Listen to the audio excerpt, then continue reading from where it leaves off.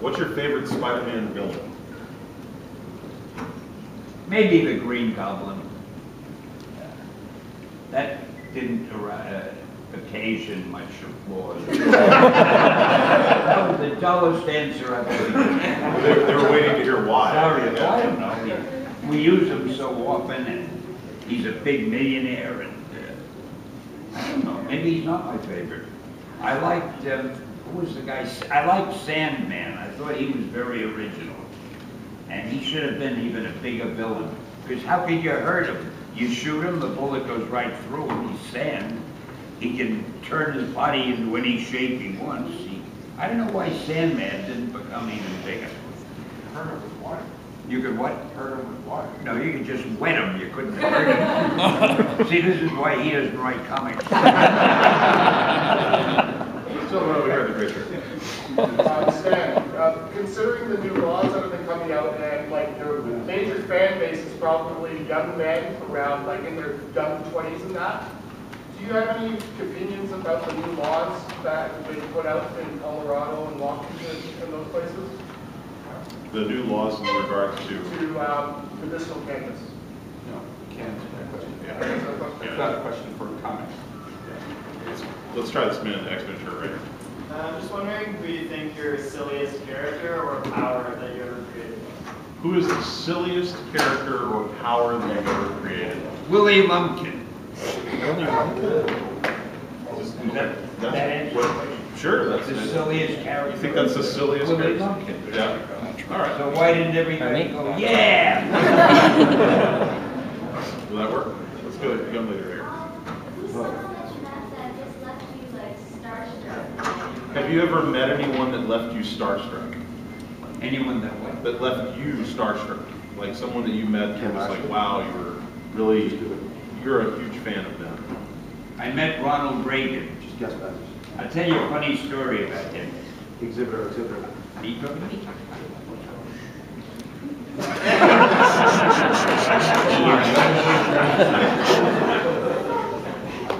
I was at a dinner, and I was sitting opposite Ronald Reagan. He was sitting there, and I was sitting here. And we're facing each other. Now, what do you say to a guy who had been, this was after he was president, what do you say to a guy who's been the president of the United States? And you have to say something. So I said, gosh, Mr. Reagan, I'll bet you really miss, no, wait a minute. No, I said, I'll bet you are so relieved that you don't have all those responsibilities anymore and all those worries. And I'll never forget, he looked at me with his eyes so wide and enthusiastic, and he said, no, Stan, I love being president. Just like that, I'll never forget that. Just like I love signing autographs. Spider-Man. Like at a young age, what made you want to get into comics and start? What was your inspiration to start writing comics? What was your inspiration to start writing comics? What made you want to get into this business? Greed. No, I had to make a living. And there was a job open in this company, and I took it. And that was all. I never thought it would turn into this. I worked as an assistant to Joe Simon and Jack Kirby, who at that time were writing and drawing Captain America. And I went down and I got them their lunch at the drugstore, and I filled the ink wells. In those days they used ink. And occasionally they'd let me write a little copy. If there was a caption they needed, they'd say, hey, Stan, put in some copy here. And little by little I did more and more writing there. And one day, believe it or not, they got fired. I never found out why. But it was a small department. It was just them and me. So the publisher, Martin, came to me and he said, Stan, can you look after things until I hire a grown-up? I was only about 17. Well, when you're 17, what do you know? I said, sure, I can handle it.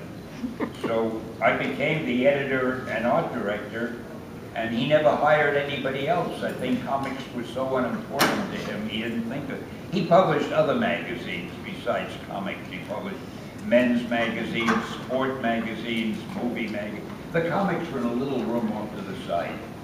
So I stayed there, and that's how I started. I started with nobody remembering that I was there. Let's go right here.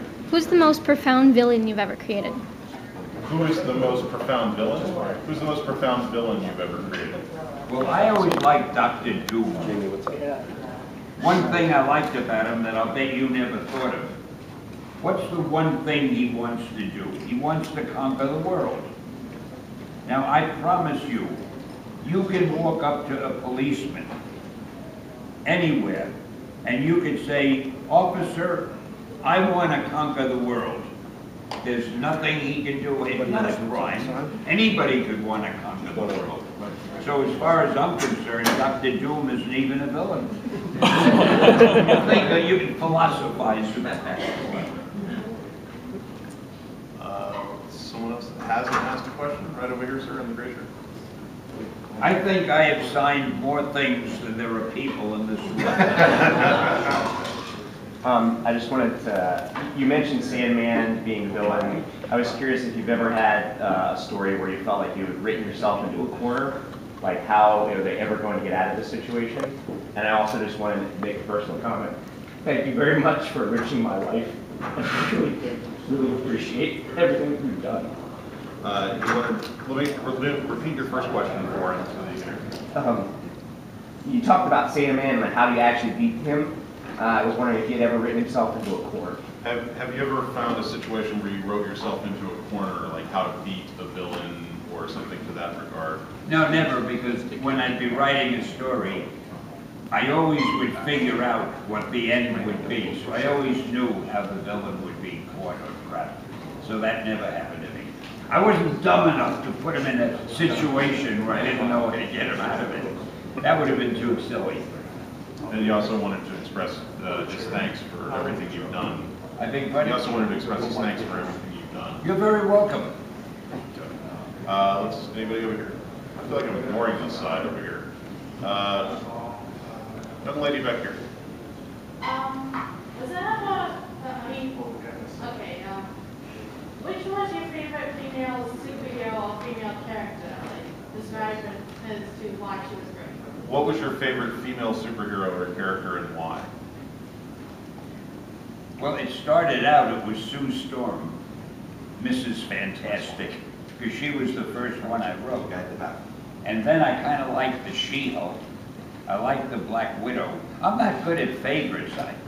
You see, I'm my biggest fan. I love everything I write. And, but I guess of all of them, maybe Sue Storm, the Invisible Girl, because, and she has a force field too if they use it.